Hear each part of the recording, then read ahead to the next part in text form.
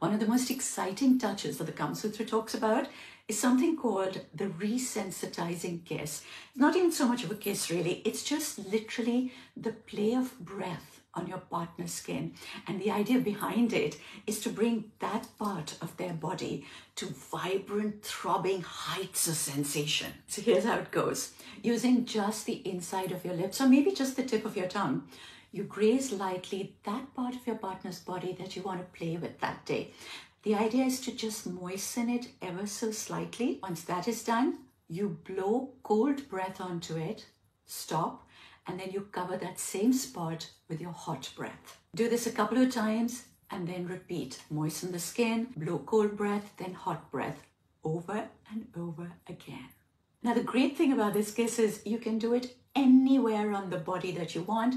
The only rule that you have to remember is almost no touch, so no groping, grabbing, biting, slobbering.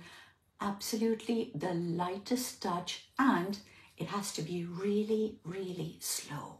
Now the Kama Sutra does say that this kiss is most effective if it's done directly to skin, meaning if there's no hair on that part of the body, but I don't agree. If there is hair on that part of the body, you just use your tongue to make that area a little bit more moist and make your breathing more intense. There is never a reason to not be fully pleasured.